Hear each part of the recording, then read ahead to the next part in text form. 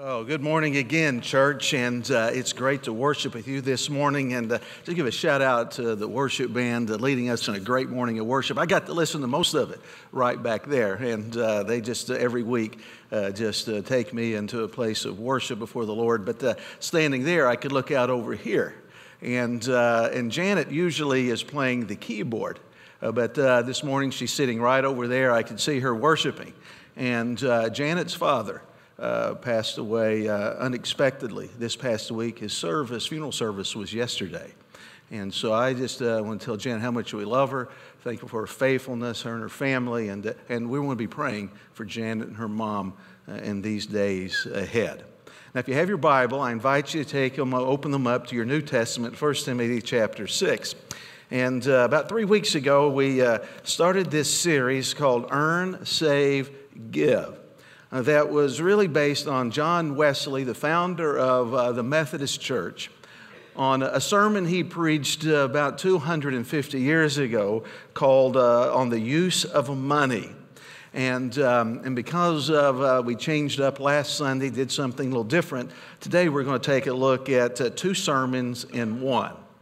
And if you're worried about that, that's okay, because I'm worried about that a little bit. One's hard enough, two's even more difficult. But I just wanted us to take a moment and to look together at these two last principles. But we took a break last Sunday from that, and I just wanted to mention something here in passing.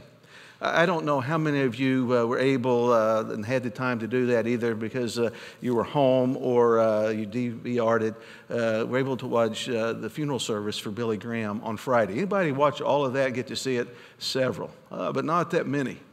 I would really encourage you, and the strongest way that I could, that sometime today or this next week, I'm sure you can just Google up Billy Graham funeral service, and you can watch the funeral service. You can go to the Billy Graham Evangelistic Association website. I'm sure they'll have it online.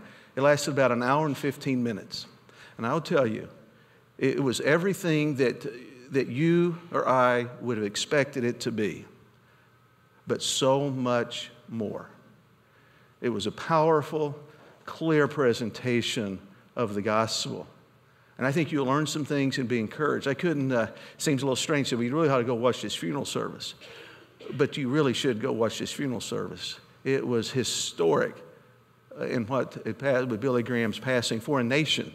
We needed this kind of service and the closure and the passing of an era, someone that lived almost a century.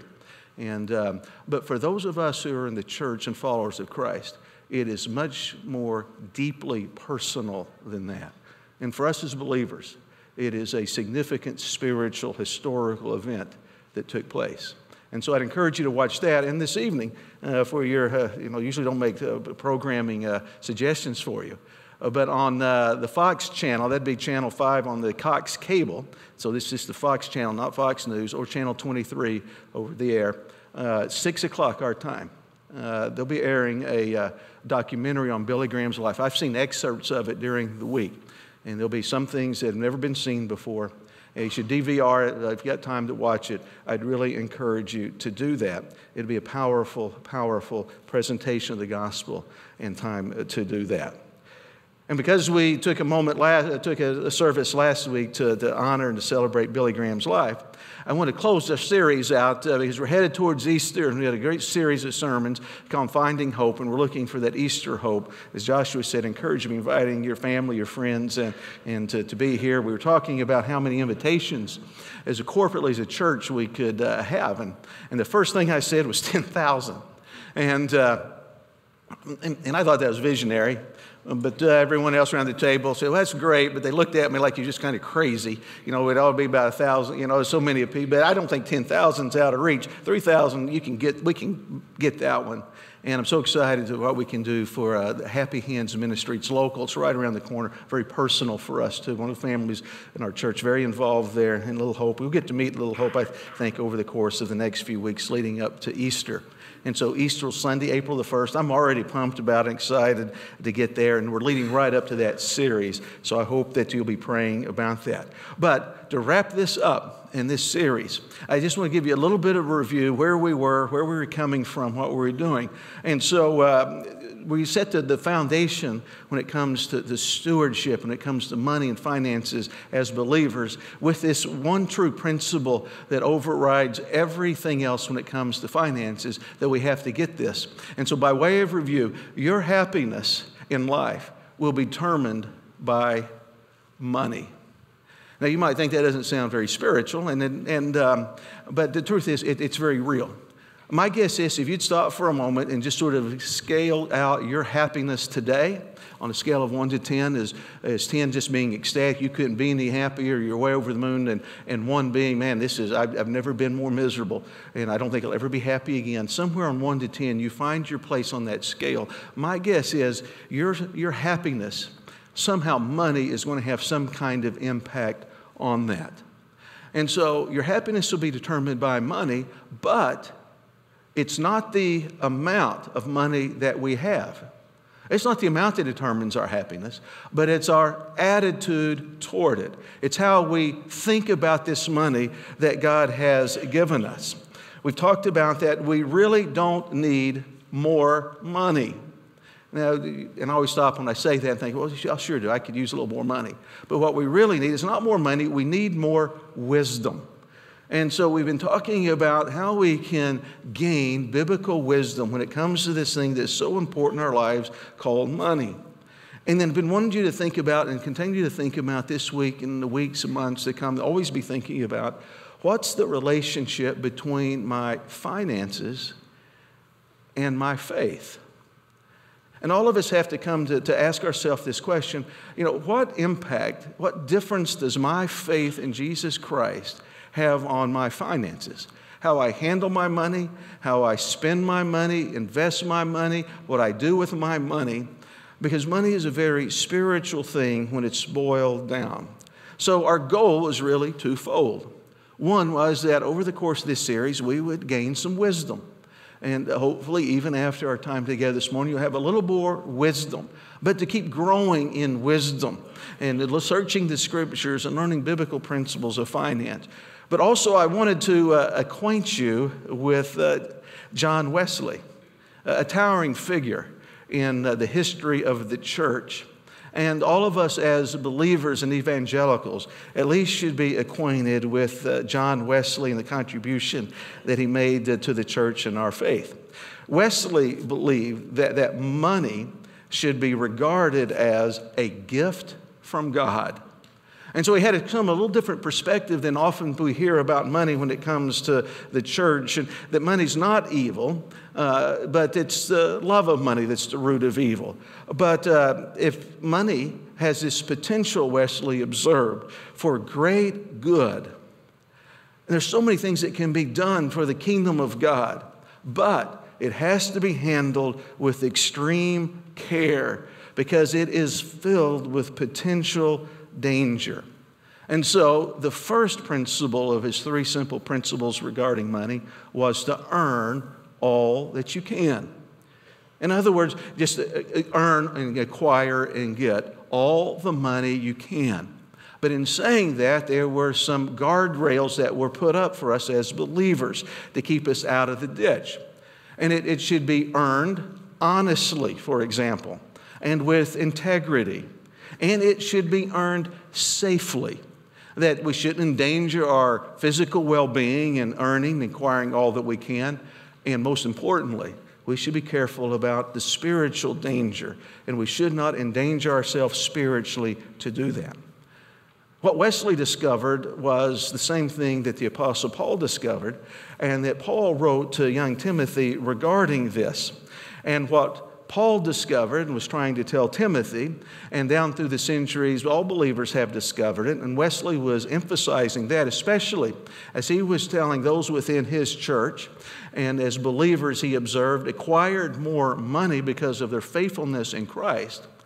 He saw that the more money they gained, they seemed the less spiritual zeal that they had. And somehow it was not just stunning the spiritual growth, but sometimes it was derailing it. What he discovered was that oftentimes Christians just don't know how to be rich. That somehow we just don't know how to handle this wealth that God has given us. And so wealth was posing these dangers to their spiritual well-being. Paul was well aware of that. And so in 1 Timothy chapter 6, he writes to Timothy some of the last words that the Apostle Paul would pen for us to have in the New Testament. In verse 6, he writes, "But godliness with contentment is great gain. For we brought nothing into this world, and we can take nothing out of this world. But if we have food and clothing, we should be content with that."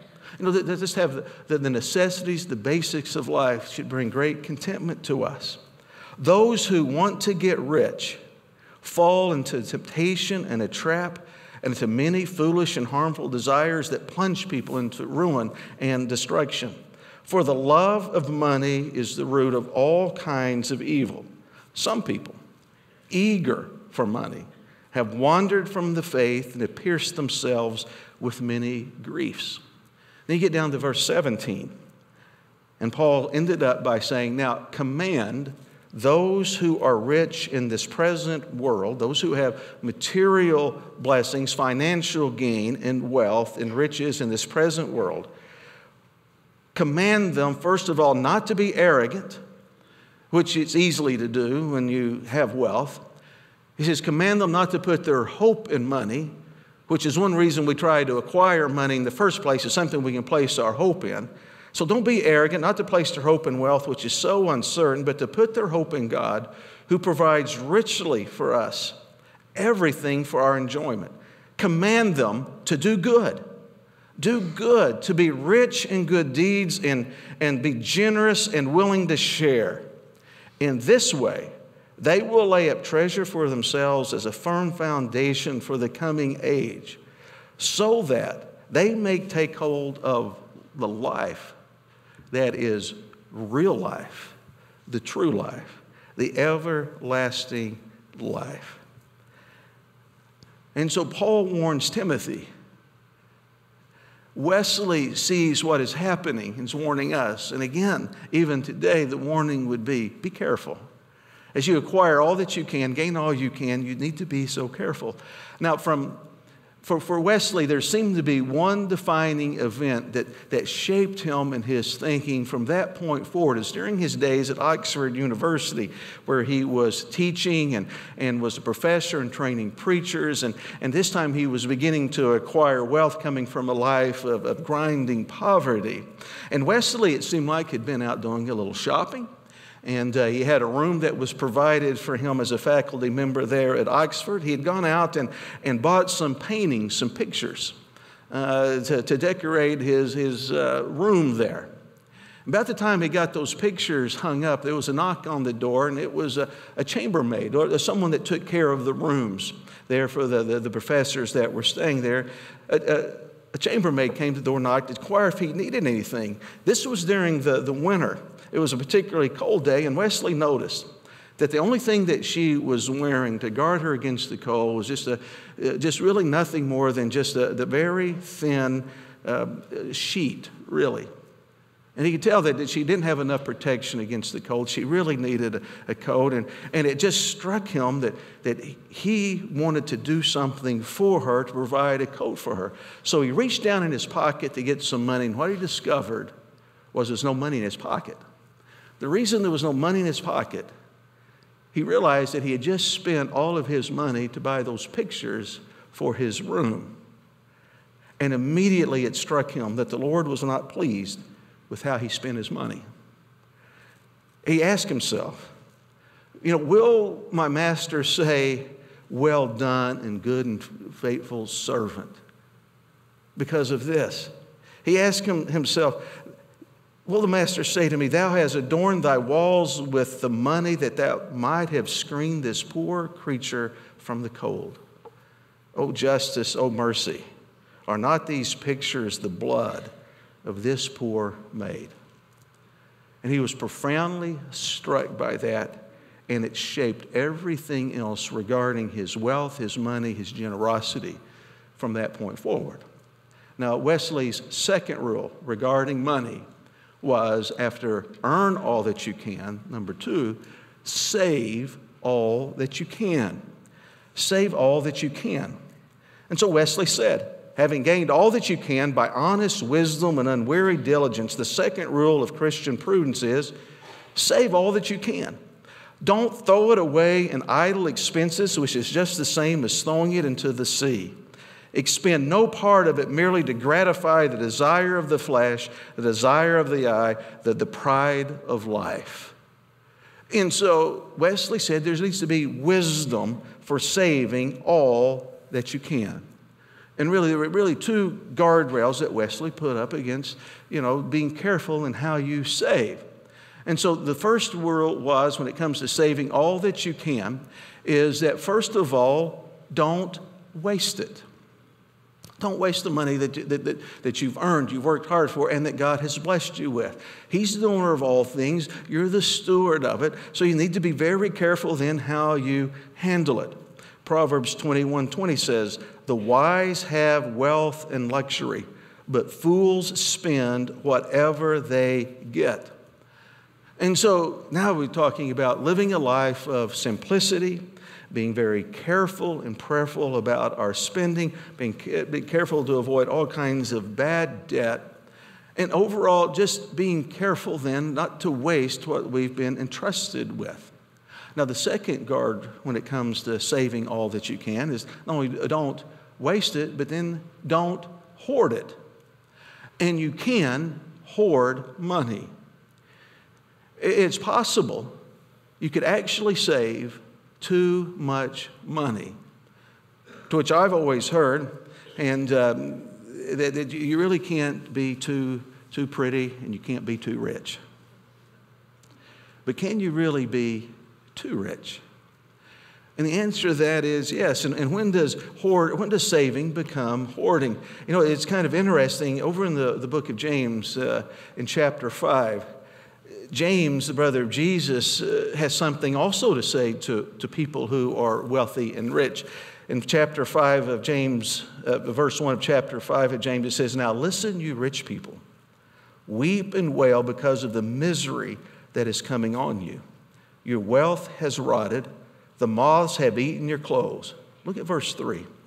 Your gold and silver are corroded. In other words, what he says, this corroded treasure that you've saved, look what he says, it will testify against you and eat your flesh in the last days. As I was pondering that verse, it sort of dawned on me then that there are basically two things that are going to happen with our wealth when it comes to eternity. One is we can have treasures in heaven, or our money will stand as a testimony against us. And we determine then what happens in this life with what we've been given and blessed with financially, of whether or not it'll be a treasure in heaven or whether or not it'll be a testimony against us. And when it comes to this difference of saving and hoarding, and how do you know where you've crossed over that line? Well, you ask yourselves, what's my motive in saving this, and why am I doing this and acquiring all of this? And am I doing it with a pure motive, and how am I doing it? And am I doing it by faith? In other words, am I wanting more so I can be more secure, I can feel more important, somehow give me a significance and happiness? But just to have more without purpose then becomes hoarding. Hebrews 13:5 says, keep your lives free from the love of money and be content with what you have. Can I just be honest with you here? As I thought about this, particularly leading up this morning, I sat down this week and I tried to think of the last time I just felt really content with what I had. And I can tell you, regrettably, I don't even remember the last time I just felt, well, this is enough, or I'm content, and I don't need more. Because it seems like there's always this thing for more. And so we save all that we can without wasting it and without hoarding it. Then Wesley went on to his sermon because he got to a third point and his third principle. And this is what he said. He says, "But let not any man imagine that he has done anything barely by going thus far, by gaining and saving all that you can. If you just stop there, all this is nothing. If a person does not go forward, and if he does not point all of this at a further end, or a bigger purpose, or eternal purpose. Add the third rule to the preceding two, having first gained all you can, and secondly, saved all you can, then give all that you can." And you knew that one was coming. Most people in church know that somewhere it's going to get around to talking about giving. But the reason we get around to talking about giving is because that is exactly what the Lord has told us. That He wants us to be rich, but also rich with a purpose and how we can give all that we can. So we need some wisdom for giving.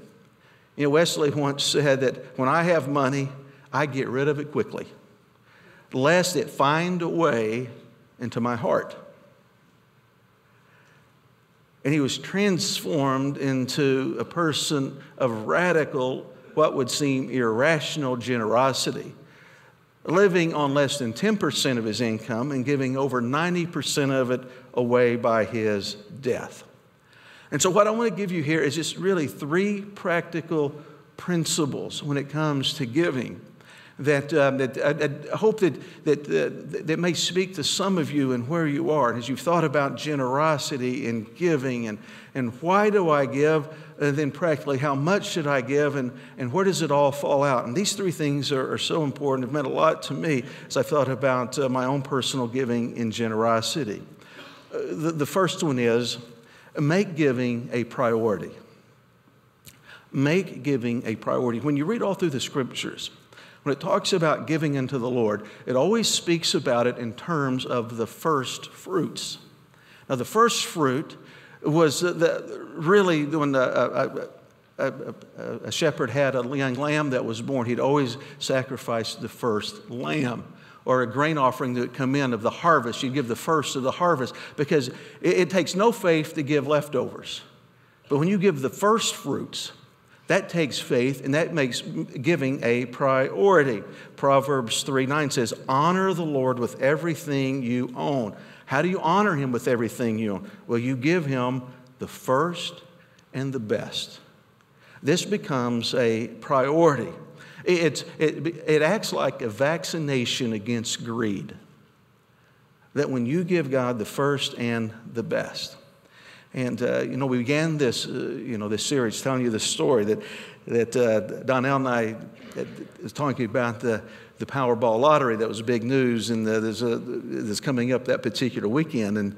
And we were just sort of letting ourselves imagine what it would be like to, have $500 million and what would we do with that. And so we began talking about our fantasy wealth and all the things that we would want to do with that. And of course, we did a lot of nice things for all of you. We did stuff for all of you all and with our fantasy wealth. And then we talked about just how much we would give away. And I was just kind of proud of us. We were quite generous with our fantasy money. But then I got to think, well, why would I think that I would be any more generous with fantasy money if I'm really not generous with my real money? And that's the truth. You will not be more generous if you have more money later, thinking, well, I'll just be generous later when I have more. Truth is, you'll be as generous later when you have more as you are when you have little. And generosity doesn't have anything to do with what you have and the amount of what you have. It has giving God the priority in giving. It's what you putting your hope in. And that first money you spend, that first money that leaves your checking account and your bank account goes to Him. Make giving a priority. Secondly, evaluate your giving by percentage. Evaluate your giving by percentage. With a little explanation there, evaluate your giving by percentage and not the amount. Because what happens is, as we go through life, And typically, as our capacity and ability to earn more and to gain more and our income goes up, unfortunately, while we may give a sum amount that seems larger than we've ever given before, in reality, we're giving less than we've ever given before. Because the Lord doesn't really look at the amount, He looks at the percentage. And that's what's important for us to realize, that percentages is a much better evaluation of whether or not we have control over our money or our money has control over us. And you say, well, that doesn't really seem to be true. But you know, Jesus talked about that very thing over in the Gospel of Mark.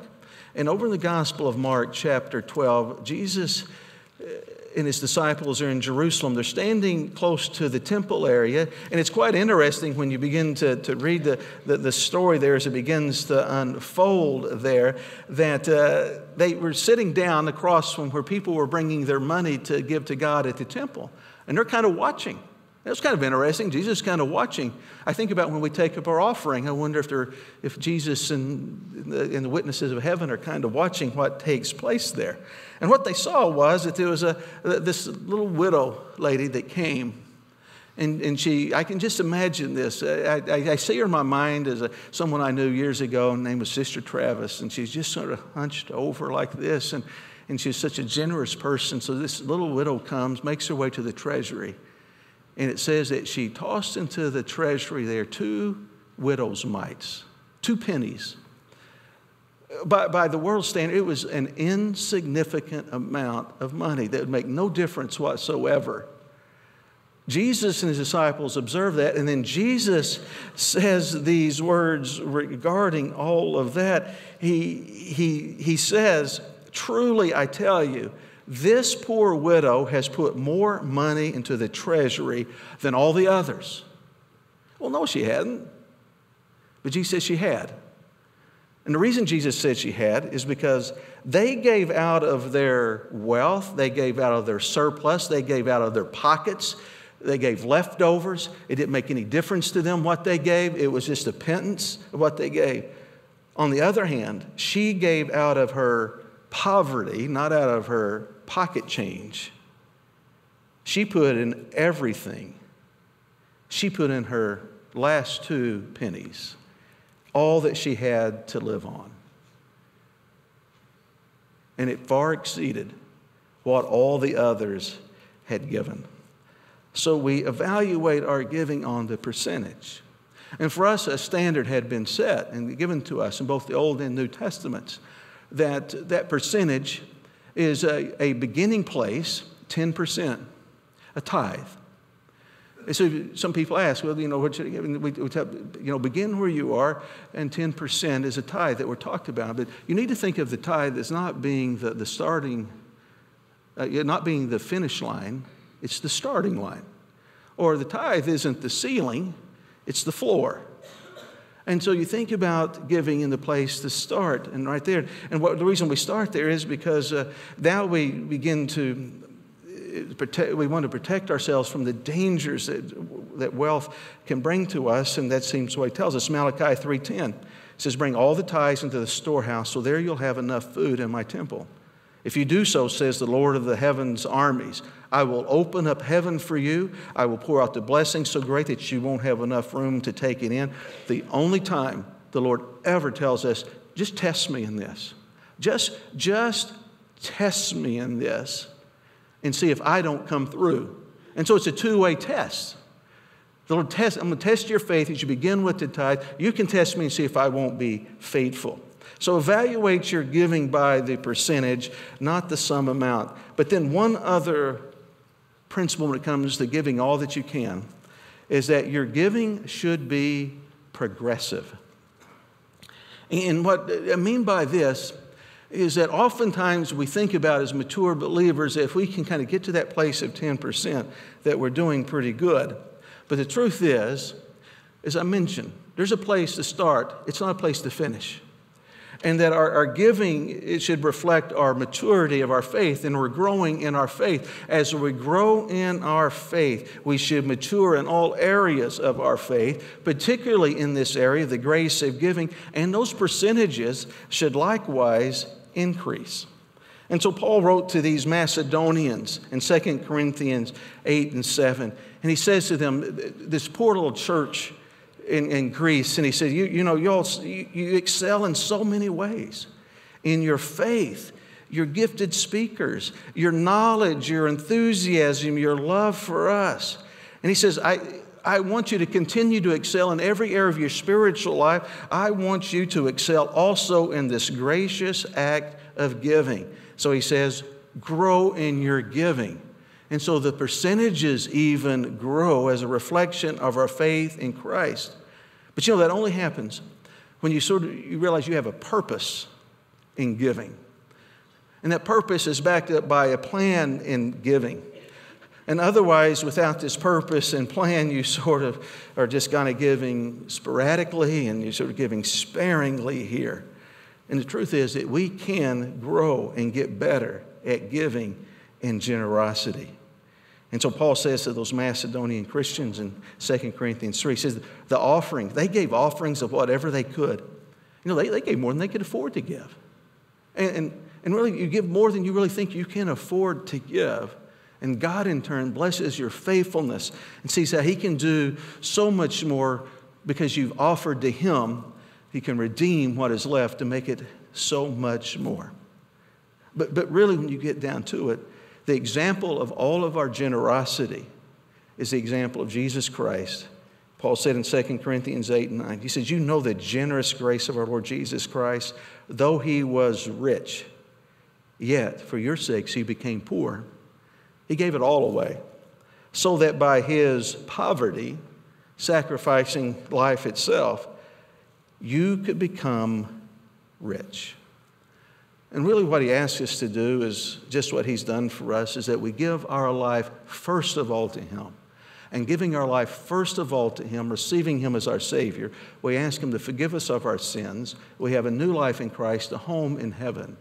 And that's reflected in every area of our life, especially in our finances. Do you know Him? Because you'll never have this kind of wisdom unless you do.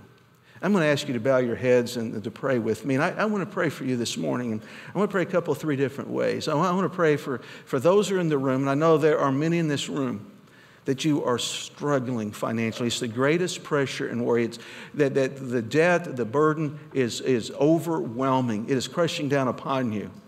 And you think, I don't have anything to spare. And I would tell you, we understand that. The Lord understands that. And we're going to pray that the Lord will bless you.